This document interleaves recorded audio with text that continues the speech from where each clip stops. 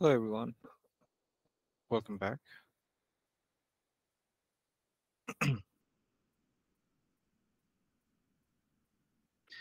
Right, let's just continue from where we left off. We are on page 38 in your PDFs.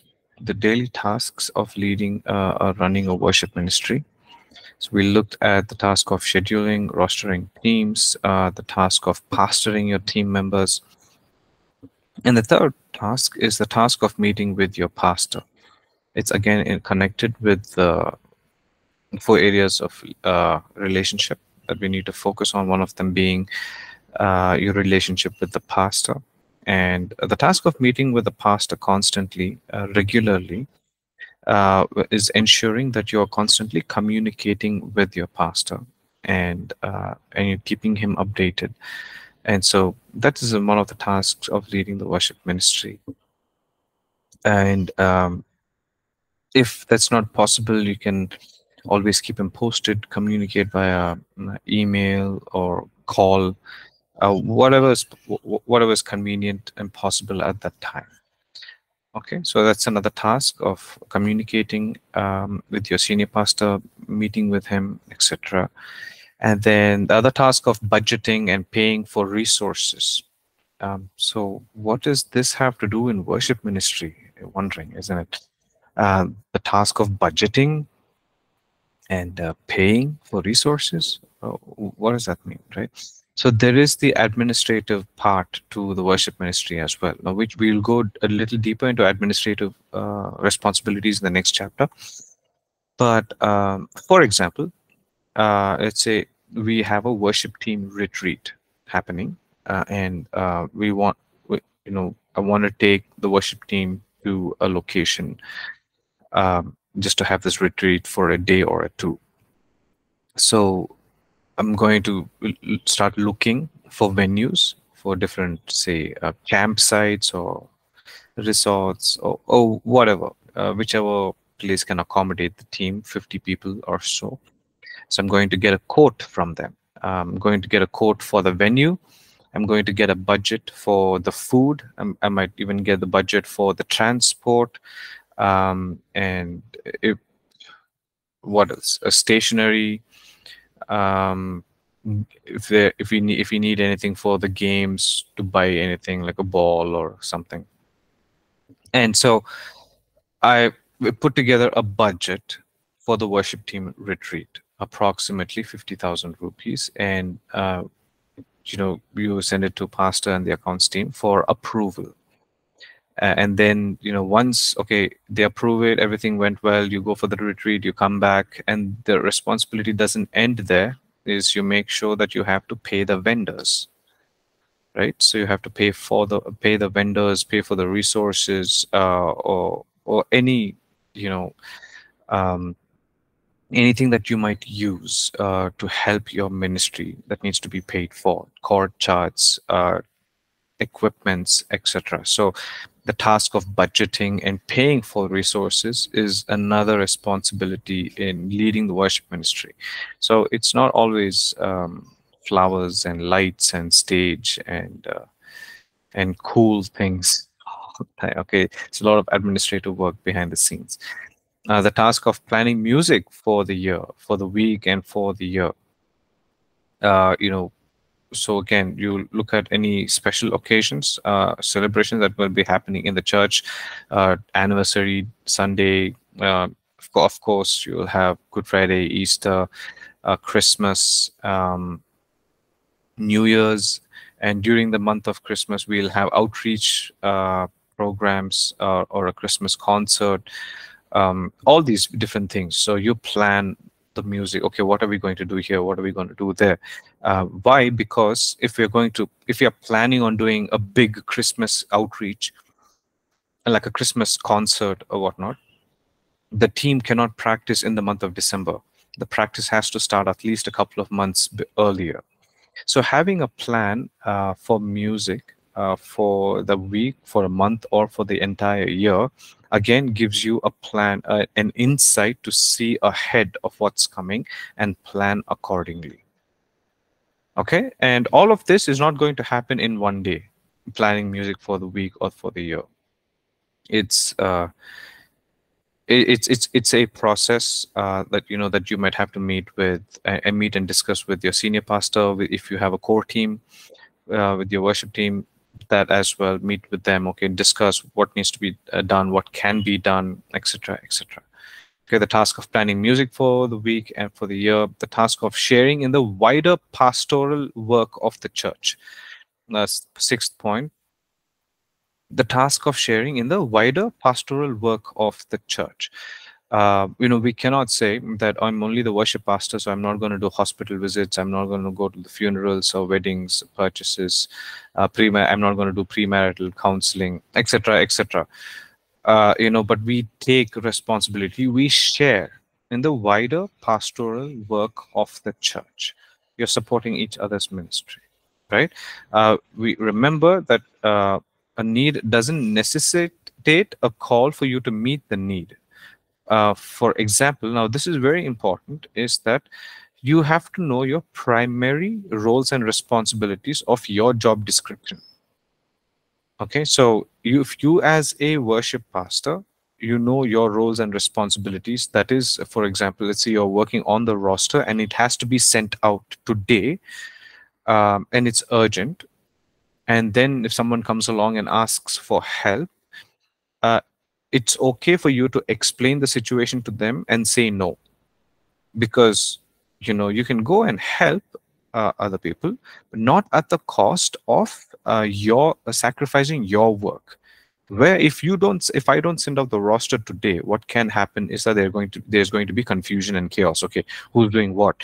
The setup team, the sound and the setup team is dependent on me to send the roster on time, so they can plan the equipments, the stage plot, who's going to stand where, whatnot. The media team needs to know the roster of who's leading, what's the band like, and so if the roster doesn't go out, nobody's going to know who's leading worship. If nobody knows who's leading worship, that means the song lyric document is not going to be sent to the media team. So if me not doing one of my responsibilities on time, it's going to have a ripple effect on all the other teams. That's going to set them back. So I want to help, but at first I want to make sure that I'm also helping, but doing my job on time. So if all that is sorted, and if there is a responsibility that is not urgent and immediate, if you can lend your hand to other areas, of ministries in the church, it is very important that you do so. Okay, so the task of sharing in the wider pastoral work of the church is essential. And then the task of honing your musical and leadership skills. There are two aspects to it. Okay, as a worship pastor, you are a musician and you are also a leader. So you need to work on two aspects, of your skill set. You need to grow as a musician. What are you doing about it? When was the last time you practiced your keyboard or your singing? Are you doing your vocal warm-ups every day? Are you practicing your guitar? Are you learning something new on the acoustic guitar or electric guitar, whichever instrument it is? So not forgetting that you're a musician, you're leading, you lead worship. Are you building the repertoire of songs? Are you exploring? Are you writing songs? All of that versus, and also your leadership skill set. I don't know how many books there are out there on leadership. Um, John Maxwell alone has, I don't know how many, from uh, 13 steps to leadership to 27 to 24 ways to being a good leader. Pick one and make sure you're growing as a leader in your leadership skill set. Pick a topic, if you know as a leader that your challenge is confronting people because you want to be that nice person. My challenge is I'm a very nice person, but because I'm a nice person, people take advantage of me. I don't know how to confront people or give constructive criticism. And so work on that. so see if there's a material that is available online, or if there's a book that is written, or if there's a person, a mentor that you can approach to and sit and talk with, saying, this is my challenge. How can I grow as a leader in this specific area of my life? And so you're constantly honing your skill in that area as well. So the task of honing your musical and leadership skills are very essential in leading worship ministry. Okay, so very quickly, let's go through the entire list of the tasks of running a worship ministry. Just seven. This is the list. Really doesn't stop here. Okay, the list really doesn't stop here. It goes on, but it's just a generic few points. So that is scheduling, pastoring your team members, meeting with the pastor, budgeting, planning music for the entire year, sharing in the wider pastoral work of the church, and the task of honing your musical and leadership skill. Okay, are you all with me? Everybody okay?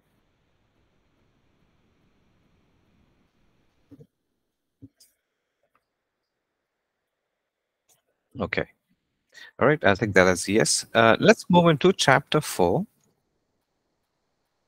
Chapter 4, um, worship ministry, the organizational aspect of it. All right. So we're going to go deeper into the practical aspects of worship ministry. So here, this is the structure. In chapter 4, if you look at page 40, you will see how the organizational chart is designed.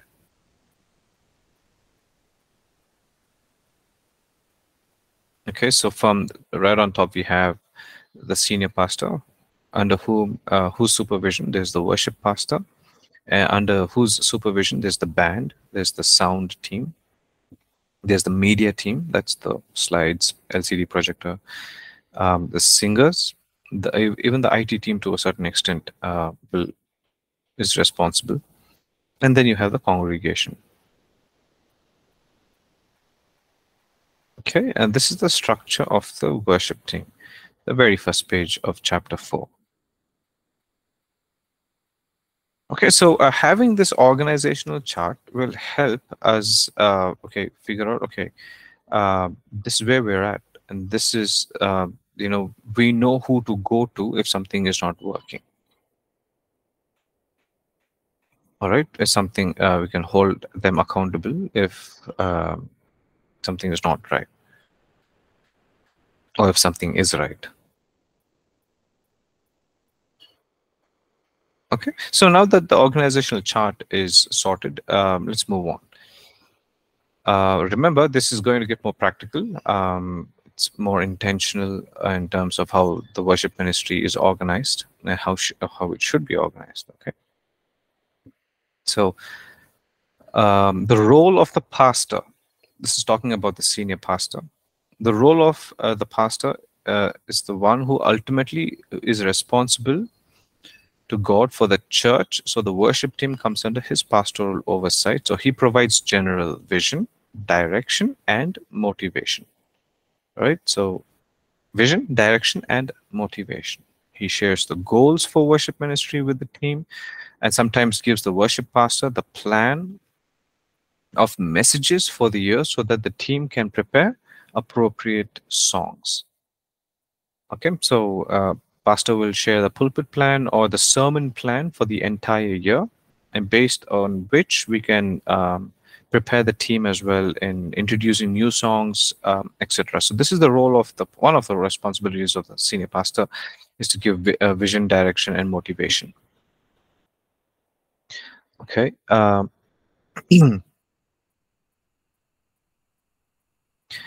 His role to teach the congregation on worship is also essential. So the pastor should teach on worship, reason why we worship, biblical expressions of worship, etc. in the church on a regular basis, so the congregation can receive the revelation on worship. So one would think that it is the worship pastor's responsibility to teach and do everything, but no, it's also the senior pastor's responsibility more so is to, if you want your church to be a worshiping church, you teach on that subject. You help them understand the importance and the power of worship, etc. Okay, and all of this is in line, in context with the response with the worship ministry, guys. Okay. So once we've understood the role of the senior pastor, now let us look at some of the roles of the worship pastor. Okay, some of the roles of the worship pastor. The worship pastor as a priest. Worship pastor as a priest. So a priest was like a bridge builder. Right, in the tabernacle of Moses, it was the high priest. So the tabernacle in itself was the meeting place, right? That's what we learned. It was the meeting place, like a bridge between heaven and earth. And so when the high priest went into the Holy of Holies once a year on the Day of Atonement to pour the blood of the animal on the mercy seat, the high priest was representing the people when he went in. When he came out of the tabernacle, he was representing God to people, right? And so there was a bridge. So the high priest or the priest was a bridge builder, so to say. Okay, so the word priest may project images of flowing robes, clerical colors, or even ephods and glistening headdresses. Okay, so, but that's not what it is in this day and age. That's the image we get when we use the word priest. But as I mentioned, a priest is a bridge builder. And so you are constantly thinking of ways on how can I build bridges between communities, between the congregation and the team, from the platform from the stage to the church, congregation down. What can we do? What can I do as a priest to build the bridge between between the congregation and the team?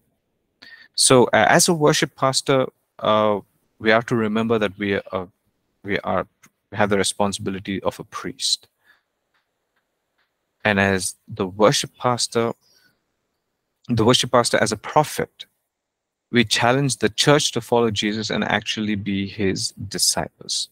So the word prophet may similarly to the word priest above conjure up an image of a bearded figure with justice in his heart and sharp words in his mouth. But we'll keep that aside again. Forgive me for going back to 1 Chronicles chapter 25, verse 1. It says, David and the generals of the army set apart the sons of Asaph, Heman, and Jeduthun for the ministry of prophesying, right? With the harps and lyres, with their instruments, basically. And so,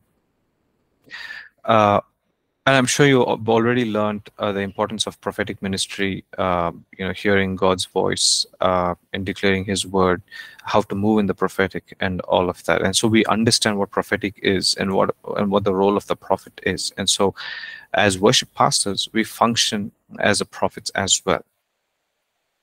Okay, we either speak it or sing it by inspiration. So worship pastor as a priest, worship pastor as a prophet, worship pastor as a teacher. Right? We teach people as well. We teach our team members.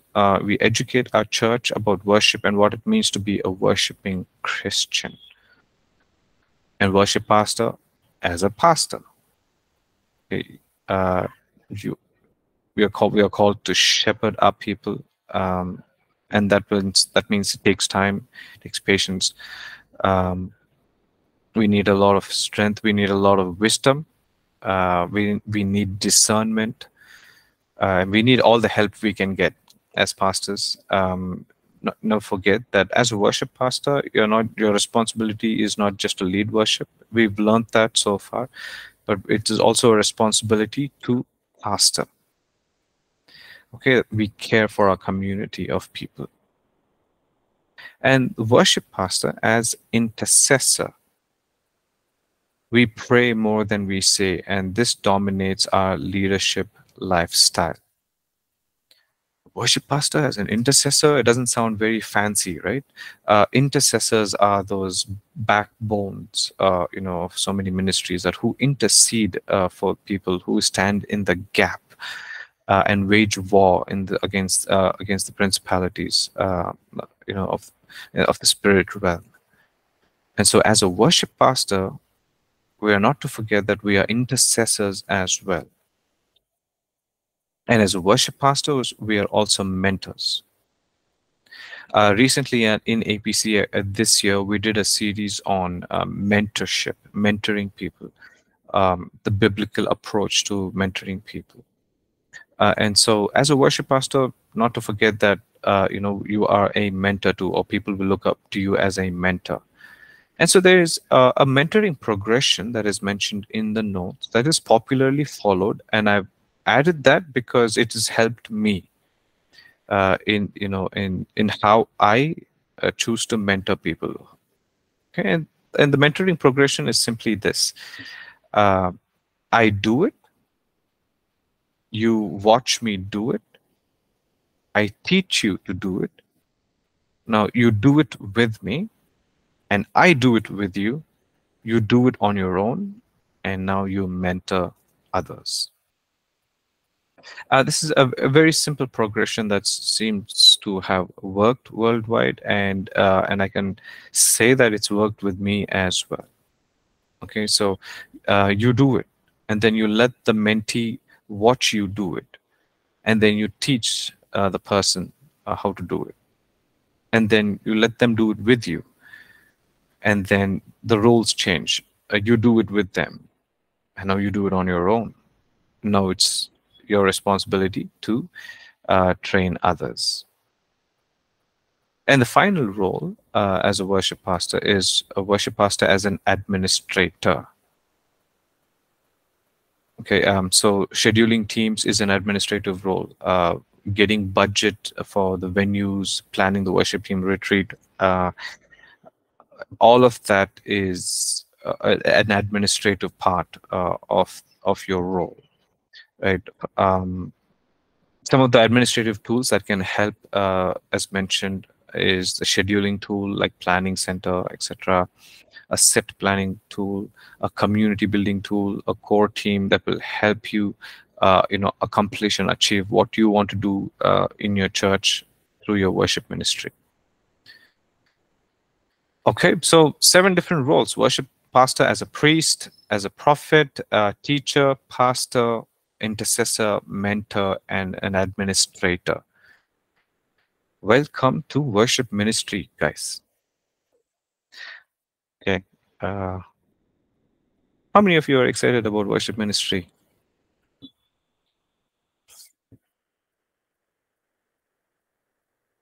It's exciting.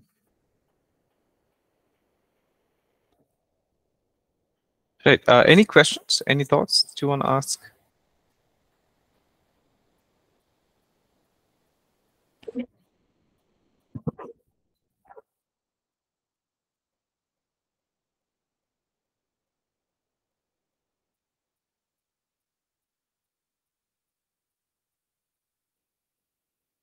Okay.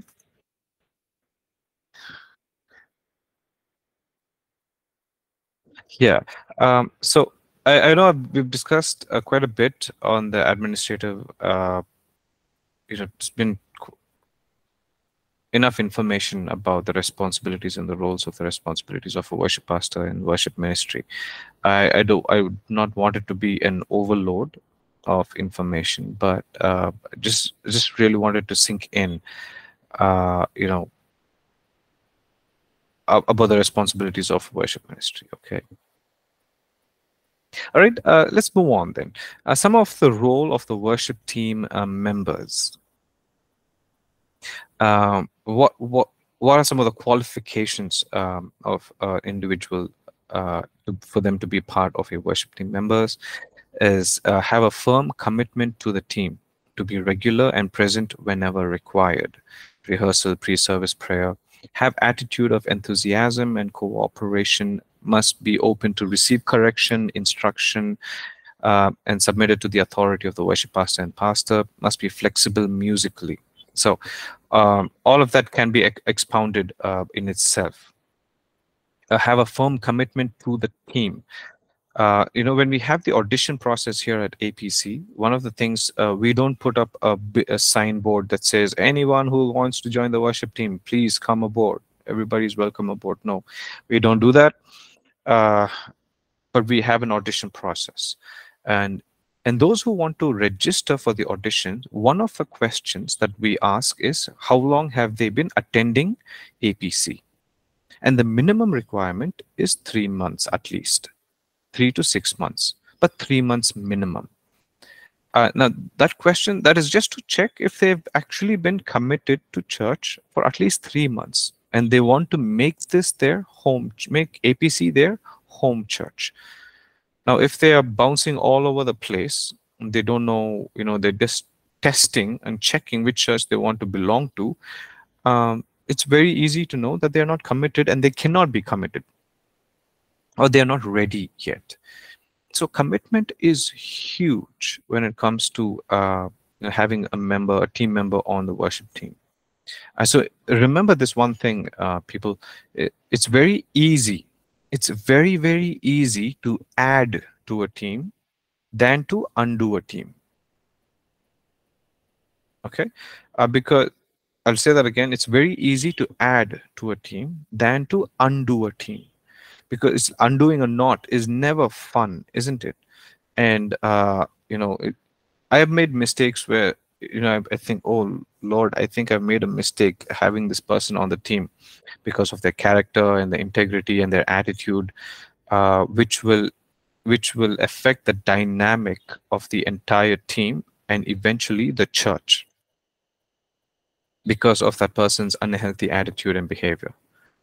Right, so it's very important to take things slow, have the right person on the team, check their attitude, their character, their integrity, all of that matters. And they must be flexible musically. They're going to be part of the worship team. That means one of their responsibility will be to sing or play an instrument. Do they have good command over their instrument? Are they investing in themselves?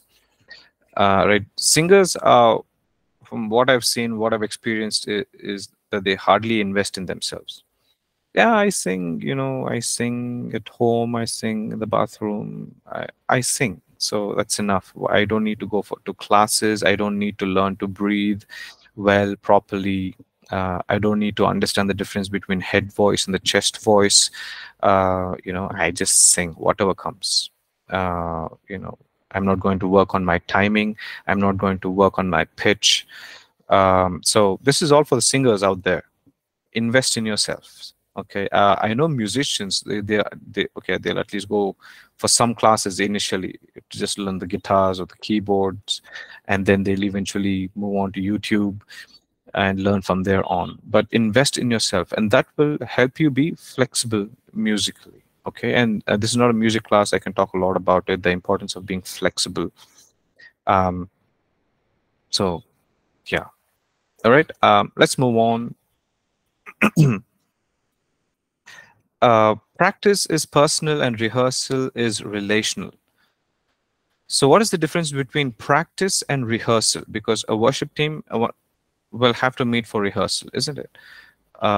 So can anyone say the difference between practice and rehearsal?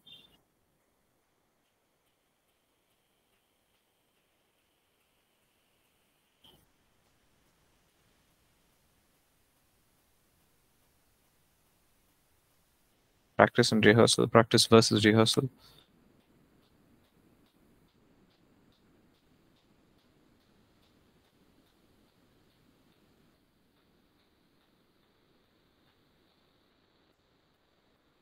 So practice is what you do at home, and rehearsal is with the team. So if the worship leader sends out the set list or the song list on Tuesday morning, and so from Tuesday, and the worship team is going to meet for rehearsal on Saturday.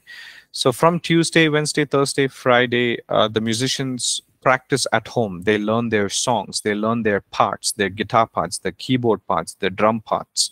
So they practice the songs at home, right? Practice is what happens at home. Rehearsal is what you do with the team on Saturday morning, right? You do not come to a rehearsal on a Saturday morning, say, and then try and learn the song there. You come there and say, oh no, I didn't listen to the song. So what are the chords in this song? That is not the place or the time to ask or learn the song. Rehearsal is not the time to learn the song.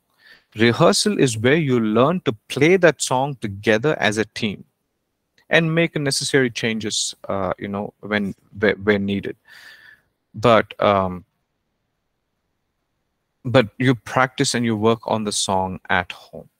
Okay, so that's the one responsibilities and the role of a musician, worship team members, is that, and that in turn is going to help them be skillful, because as we learned in First Chronicles 25, musicians were skillful. They were all skilled.